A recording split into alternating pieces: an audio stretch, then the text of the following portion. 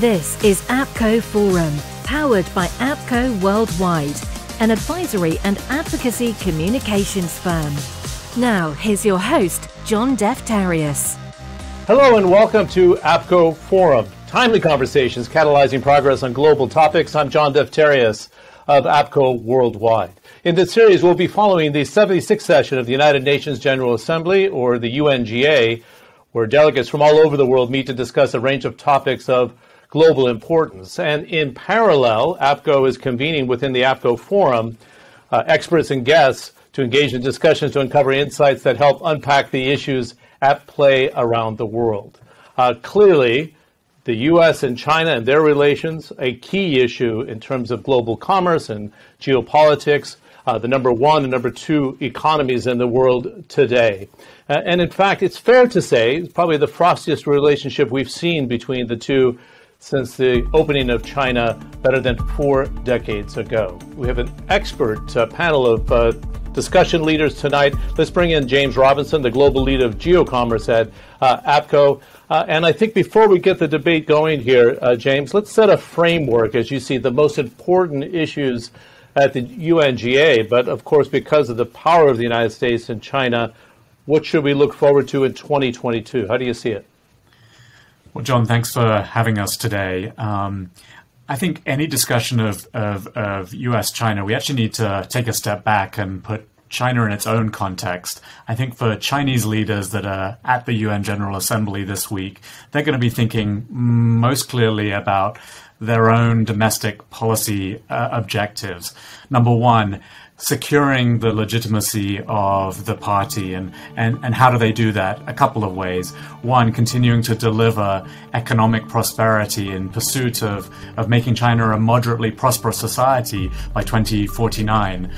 Number two, really getting China back to its rightful position of being regarded as a world power and ensuring that its own red lines are being respected around issues of Taiwan and Hong Kong and human rights.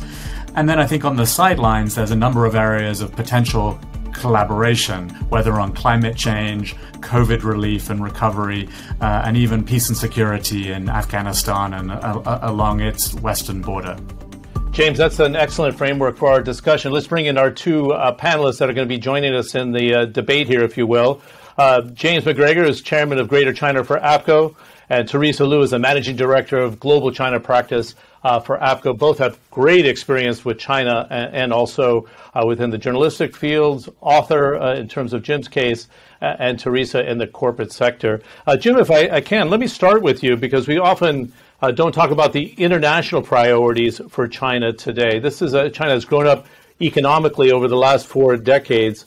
Is it willing to flex its muscles here on the geopolitical front, and that's why we see the tensions with the U.S., or can they be smoothed over in your view? Well, China has, is now account for 15% of world GDP. It's the top trading nation with 2/3 of the world's countries, and it wants to have a status that's equal to that. And it's not in the G7. So China's actually looking at the West as being in disarray, and this is the time that they've got a 15-year window to kind of reorder the world order a bit so that China is back in a place that reflects its real economic and geopolitical power. So Xi Jinping is moving very fast, whether it's with the Belt and Road, with its other investments around the world, training officials from other countries. And also, they want the world to accept the Communist Party and the Chinese system. It's very different than the governing system of the West. And they want to make the world safe for the Communist Party and the Chinese system. And they want people to accept their system. And that's going to be an interesting thing to watch. Indeed. I thought it was interesting, Teresa, that before the United Nations General Assembly, that President Joe Biden spoke with President Xi Jinping, and they basically said, we don't want our economic competition to stand in the way of bilateral relations. What did you take out of that before the UNGA? I thought it could have set a different framework, if you will. Yeah, I think both leaders, they have their priorities of really serving the domestic audience. So China has been in a very critical time with the Party Congress happening next year in October. And then Xi Jinping, on one hand, need to make sure the economic perform well. At the same time, he needs to make sure he has enough support in the country, which we can see the rising of nationalism. So I think both leaders, they want to address issues in different ways. China has been made very clear what are the red lines. I think President Biden has been pushing for China to respond to issues like human rights, like territory issues. I think that's something China is not going to do. So we hope that we can see some openings in trade, in climate change, and also in economic activities after both leaders are ready to have further conversation.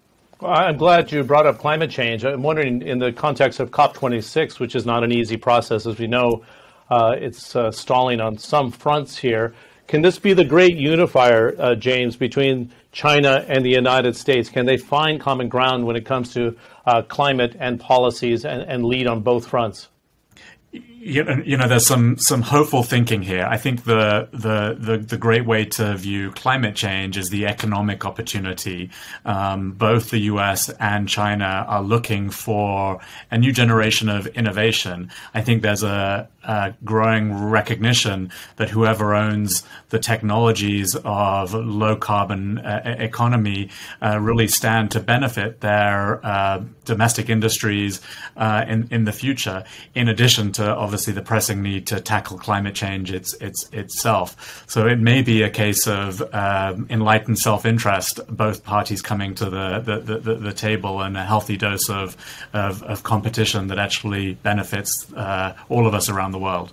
You know, we can only hope that it doesn't descend into, a competition for that's going to mix in with other issues. I mean, this is what happened during the Obama administration, is that Obama was focused on climate change, and China would use that in negotiations to get other things from the U.S. And now with John Kerry as a special envoy, trying to take a separate tack on climate change, it's already looking like it's getting mixed up in the other issues. When Kerry was recently in China, he flew to Tianjin to talk climate change with Chinese officials. The two Chinese officials who met with him did not meet with him in person. They met with him remotely after he had flown, all the way to Tianjin. That did not go down well in Washington. So I'm worried about it becoming too political when basically if the U.S. and China don't get it together on climate change, it's suicide for the planet. It certainly is, because of the demands that we see for energy around the world. And Teresa, it'd be good to have you weigh in on this, because I've had discussions recently in the energy sector where I spend a good time of my thinking. And I'm starting to hear about multiple pathways for COP26, for the developing world versus the developed. And if you don't have the number 1 and 2 economies on the same hymn sheet, if you will, it could spell trouble. What are you hearing yourself in the context of China and the Washington apparatus? I think climate change is a topic that China is very committed in terms of collaborating with the international society. But I think the question here is how. So whether China has the right ambition and right approach to really come up with a realistic roadmap. We have seen the ambitious goals are there, but the action the government has been taking, whether those are realistic actions and whether those actions are feasible. I think that's one question. The second question is, as Jim mentioned just now, whether the leaders, they are able to separate climate change with other issues that China deems very sensitive and red line issues of the country. Personally, I'm a little bit optimistic that China might land on sort of dialogue with the U.S. on climate change, but how much both countries can achieve by having those dialogue, I think that's a big question mark in everyone's mind. Good. James, you want to weigh in on supply chains and this kind of COVID-19 recovery? We learned a lot of lessons about global supply chains, and there's perhaps an effort here to have Asian regional supply chains, European ones, African ones, American ones, in blocks. Will this affect China, and can China avoid that conversation to say, we are reliable, it's better to be global going forward? Let's not try to put Humpty Dumpty back together again, if you will. China's dual circulation strategy, I think, is aimed at doing both. China really wants to have its cake and eat it. It wants to be shoring up its domestic economy and improving the quality of consumption that's happening domestically, improving the value that its own companies can add to the economy, while also continuing to serve the global markets. I think Western companies and many Western governments are getting wise to this, and actually there's probably things that we could learn from China here in the US and in Europe. I think fundamentally, though, China remains a very attractive place to source from. Certain industries are so stitched into the economy of China that it's very difficult to find anywhere else that you could recreate the kind of scale and efficiency that China's managed to deliver. The multinationals, whether they're European, Japanese, or American, that are in high-end manufacturing and materials, they're doubling down on China. They're bringing more of their supply chain into China because because China's very welcoming of it, and with the Trump tariffs and COVID, China knows it's vulnerable, just like America knows it's vulnerable for what you do not have onshore. And they feel that they're going to face long-term hostility from the Western democracies. And so they are putting as much onshore as they can.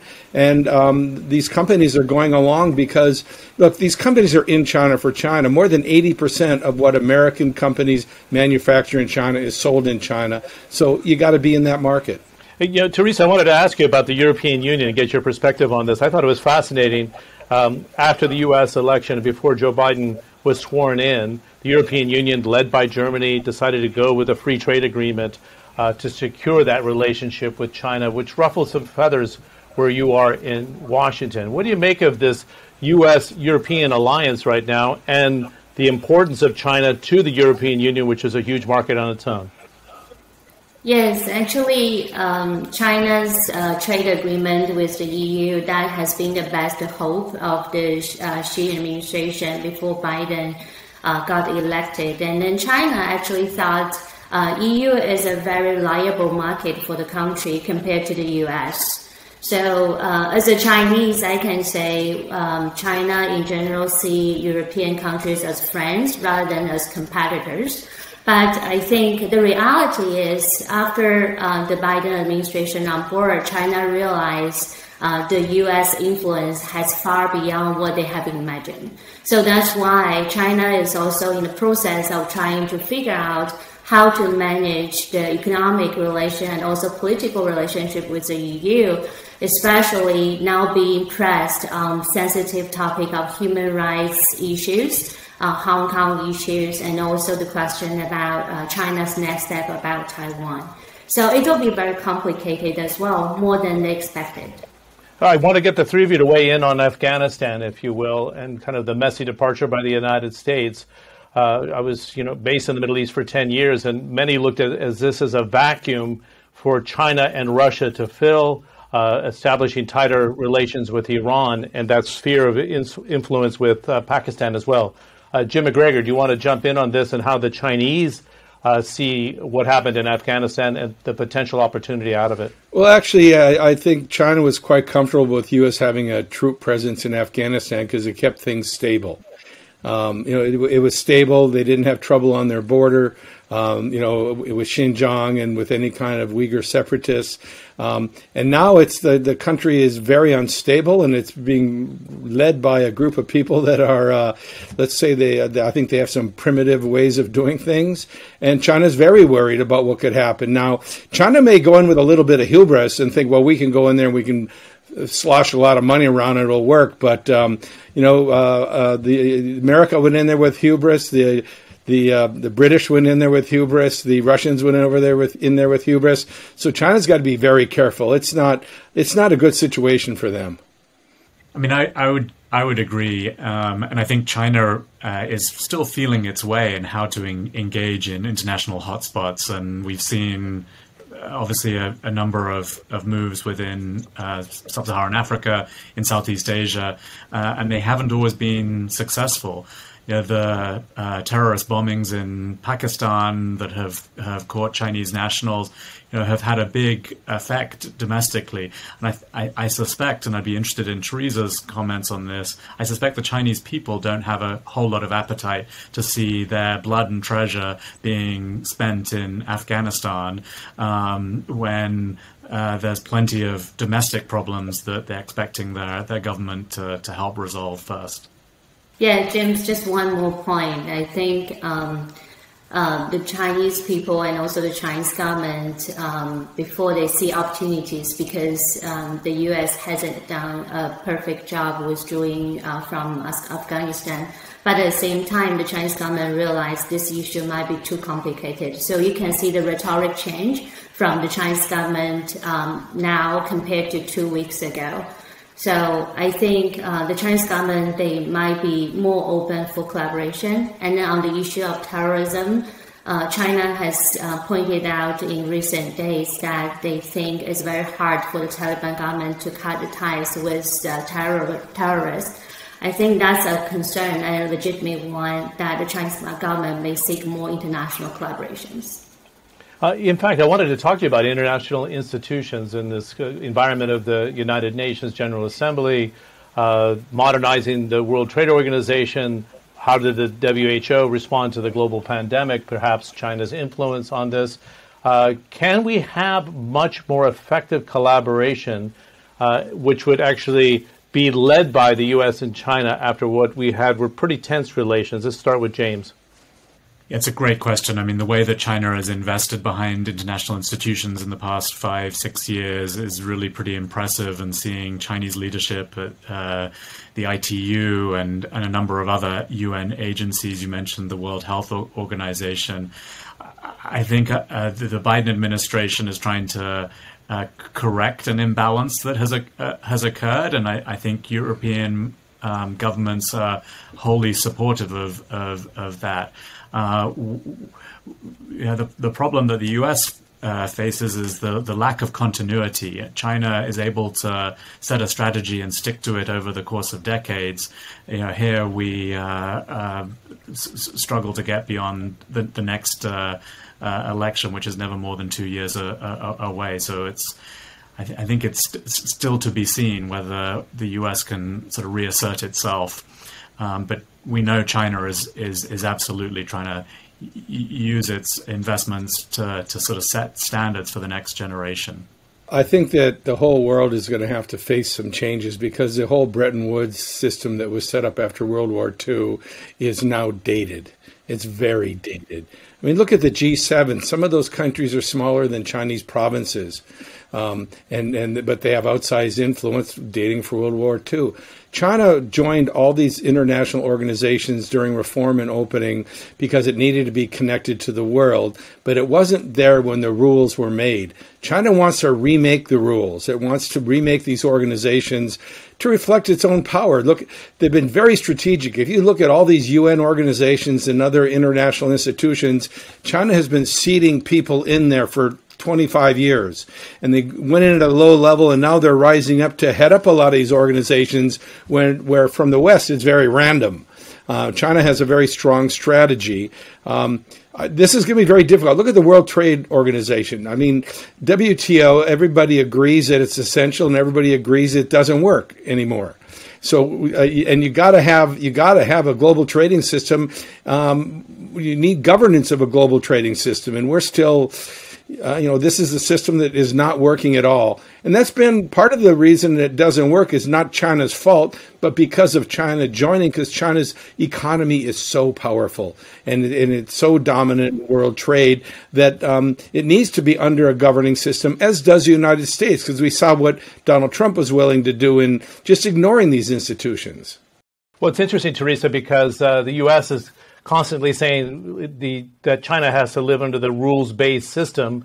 And what Jim is alluding to here is that they want to start establishing the rules because they're so powerful. So how do the two see the world eye to eye here when it comes to international institutions? I think for China, when they, as Jim mentioned, China joined those international institutions 20-some years ago. At that time, China wasn't part of the rulemaking process. So China didn't have the capacity to do so, and also the Chinese economy wasn't there yet. So now China see the opportunity, and then they want to participate more in the setting of international rules. But I think the challenge is capacity is one issue. On the other hand, is the differences between China and other economies. I think that's an issue that China need to really think about when they are thinking of international standard, whether it's a China standard or as an international standard, it might be accepted by all the developed economies. Okay, James, last word to you. Everybody's been watching what is a heavier hand domestically by China on companies like Alibaba or Didi. Once they get to a certain level, it seems that China's, pulling back on them. How should the international community look at these efforts here by President Xi Jinping and his team? Look, I think this is a very natural thing for an economy that's developing to go through. For the past 10, 15 years, you've just seen exponential growth, and I think China's leaders realize that there are imbalances and bubbles have occurred, and there is a genuine interest in trying to better regulate and create more fairness and a better level playing field. And so you're seeing some of these tech players, but I think across the economy, we're working with companies in the apparel sector and in technology and energy and marketing. They're all seeing a tightening of regulation, and I think it's quite reasonable. That's certainly an issue we have to watch very carefully going forward. Superb analysis from the three of you. James Robinson, the global lead of Geo-Commerce for APCO, Jim McGregor, our chairman of Greater China, and Teresa Liu, the managing director of the Global China Practice. We hope that the APCO Forum has provided greater insight of the key issues around the world today to allow organizations to become catalysts for progress in the future. You can follow us on our social media channels at APCO Worldwide, and of course, sign up for the forum on your favorite podcast platform. On behalf of APCO Worldwide and the APCO Forum, I'm John Defterios.